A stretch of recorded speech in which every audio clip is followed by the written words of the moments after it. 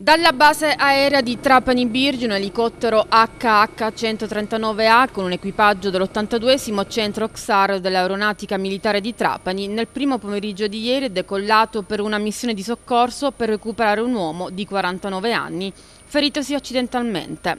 Sono stati necessari solo 19 minuti per allestire l'elicottero e decollare in direzione di Bosco Angimbè nei pressi di Calatafimi.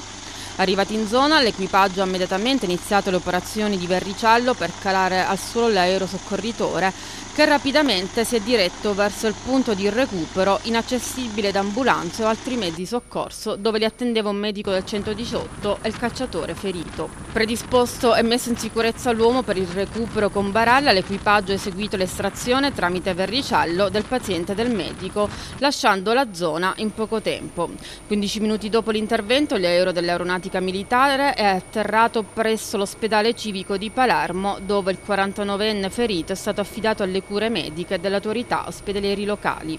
L'intervento è stato avviato su richiesta della prefettura e coordinato dalla sala operativa del Rescue Coordination Center del Comando Operazioni Aeree di Poggio Aeronautico, che ha attivato l'equipaggio in prontezza d'allarme H24 dell'82esimo Centro C.S.A.R.